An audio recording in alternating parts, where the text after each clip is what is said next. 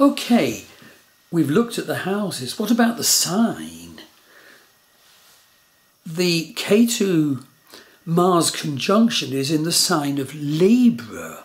It's just coming to the end of that transit. It leaves Libra for Virgo on the 30th of October. And so for everyone in the world, Ketu transiting through Libra, the sign of relationship, has raised to one's awareness our relationship scripts and issues. So this is coming to the end of that transit, and at the time of this Ketu Mars conjunction, the key time for cutting your anti-relationship scripts. And also, particularly focus on your Mars scripts in relationship at the time of this Ketu Mars conjunction. You see, this is a peak time for getting your Mars scripts right for relationship, neither too aggressive or habitually nasty, but nor too weak, passive, false or under-assertive, thus causing frustration and blame. And the next thing that is important is that the Ketu Mars conjunction is conjunct the star Spica, S-P-I-C-A. Spica is actually the anchor point of the sidereal zodiac. It's in Chitra Nakshatra, and remember the symbol for Chitra is the pearl. When you first see a shell, it looks maybe even boring and dull, but open the shell and you see within it the shining pearl. And a Chitra's life task is ever to polish up more and more his or her pearl, brighter and ever brighter as long as he or she lives. And that energy is part of the Ketu Mars conjunction, finding your pearl and polishing it. But it's also super important to be aware of other astrological energies that may be affecting your life, particularly ones that will really ramp up the violence of the Ketu Mars conjunction. So I'm going to mention 5 ones you need to be aware of, and if you've got those at the same time, well, yes, do get a reading from me. So examples of key transits and natal placements that will really beef up the impact on your consciousness and your life from this Ketu Mars conjunction are: number 1, if you have your nodal return now. In other words, if the nodes in the heavens are transiting over the nodes in your birth chart. In other words, if you have your natal Ketu in Libra or Virgo, or if you have your natal Rahu in Aries or Pisces. In these cases, the impact of this Mars-Ketu conjunction will be immense. Another thing to really understand is Sadesate. If you're in Sadesate now, the impact of the Ketu Mars conjunction will be massive. And I'd be very glad to give you a reading.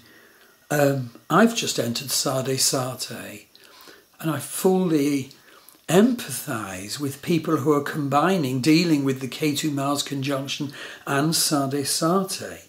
Sadesate is the death and rebirth, descending into the pit and arising again.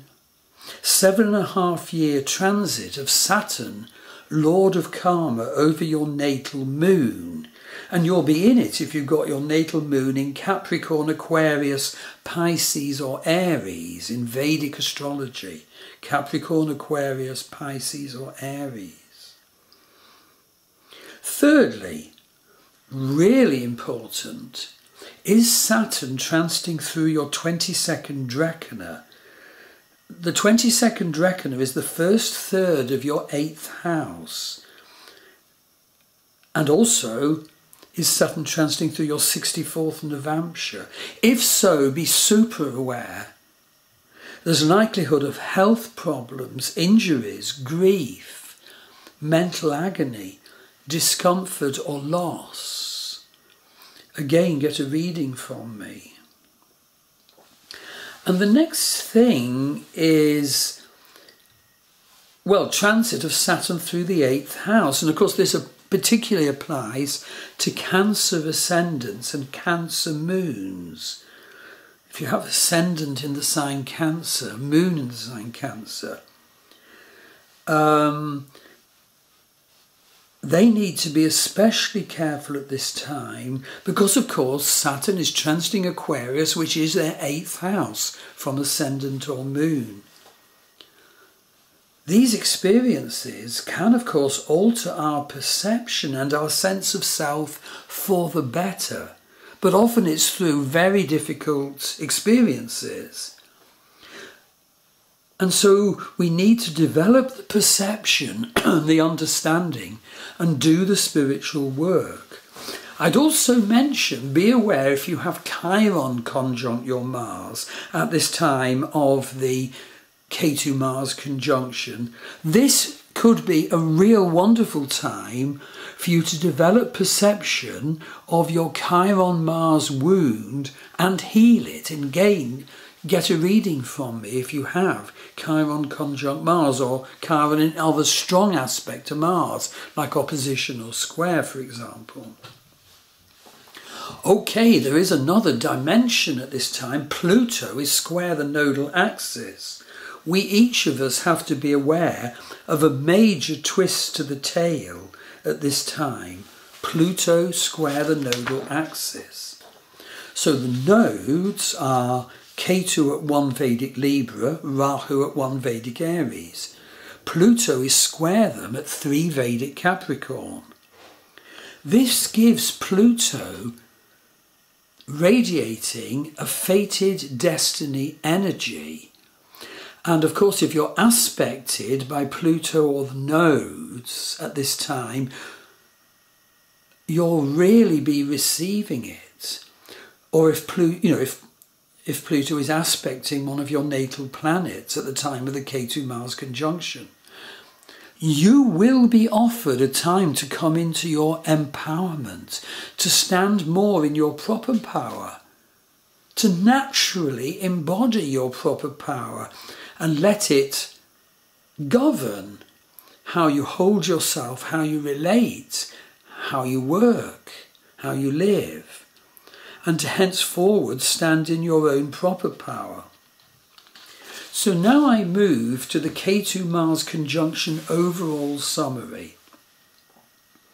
In more detail, the obvious energy of this Ketu Mars Conjunction is anger, violence, war, accidents, medical incidents, and disasters. But the more difficult to see and achieve potential is also needed increased spiritual awareness, courage, especially now that hopefully this video and blog post has alerted you to the potentials of the situation. So experiencing the gathering of this conjunction and going through the exact on October the 5th, prepare to burn through your limitations, your weaknesses and your wounds.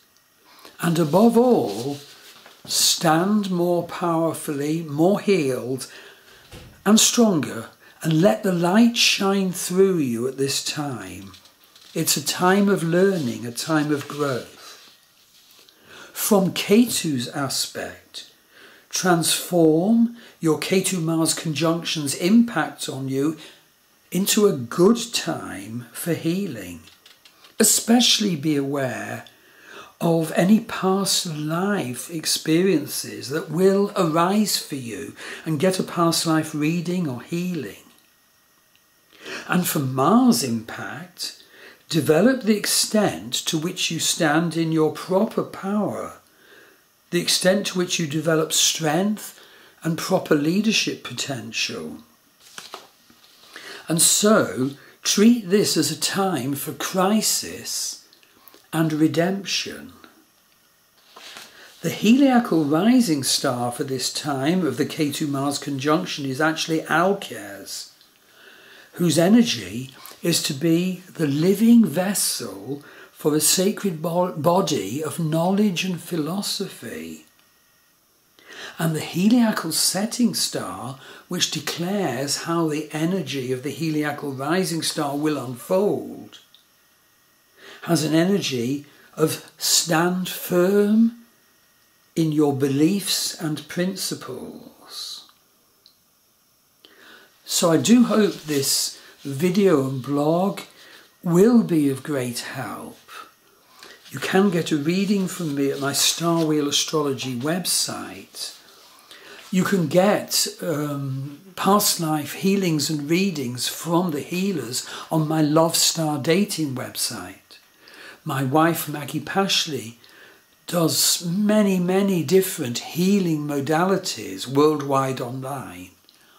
So, blessings to us at this sharp juncture of challenge, but possible huge growth. Thank you.